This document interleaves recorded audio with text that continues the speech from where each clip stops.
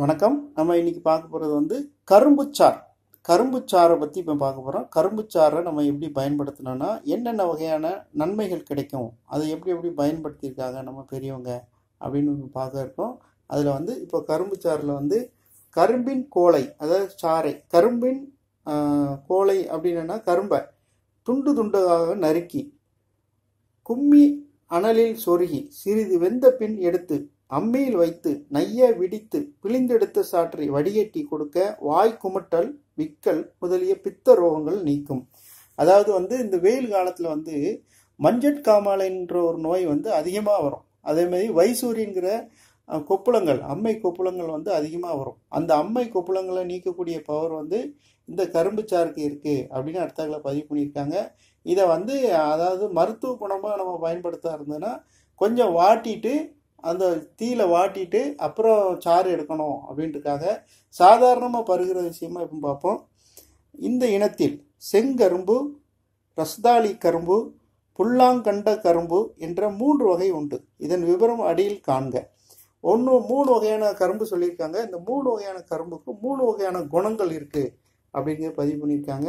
இதில் வந்து செங்கரும்பின் ரசம் பித்த தோஷத்தை நீக்கும்.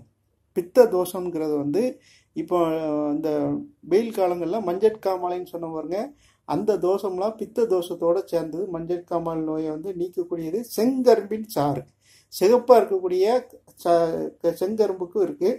அடுத்தாக்கில் ரஸ்தாளி கரும்பின் சாற்றால் தாக வெப்பம் போகும். அதாவது வெயில் அலைகிறதுனால இருக்கக்கூடிய தாகம், வெப்பம், அது அதிகமாக தண்ணி தாகம் எடுக்கும், பாடி ஹீட்டாக இருக்கும். அந்த மாதிரி இதை வந்து ரஸ்தாளி கரும்புக்கு அதை நீக்கக்கூடிய பவர் இருக்குன்னு இருக்காங்க. புல்லம் கண்ட கரும்பு என்கின்ற கரும்புச்சாறானது வாத தோஷத்தை நீக்கும். இப்படி வகையான 3 வகையான கரும்புகள் இருக்குது. அதோட சாறுகள் கூடிய பயன்கள் வந்து உங்களுக்கு இப்போ தெரிஞ்சிருக்கும். இப்போ வந்து இதில் வந்து அதிகமாக வந்து பலன் உள்ளது அப்படின்னு கேட்டிங்கன்னா செங்கரும்பு சாருக்கு தான். அதாவது நம்ம சாதாரணமாக இப்போ கிடைக்க பாருங்க, அந்த கரும்பு சாருக்கு தான் அதிக வீரியம் இருக்குது அப்படின்ட்டு இருக்காங்க. அடுத்தாக்கில் வந்து இதோடைய மருத்துவ குணங்கள் வந்து எண்ணில் அடங்காதவையாக இருக்குது. பித்தத்தை தணிக்கக்கூடியது, ஹை ப்ரெஷர் இருந்தோன்னா தணிச்சு விட்டுரும் அப்படின்ட்டு இருக்காங்க. இதை வந்து இந்த மாதிரி வெயில் காலங்களில் கண்டிப்பாக மக்கள் பயன்படுத்தணும்.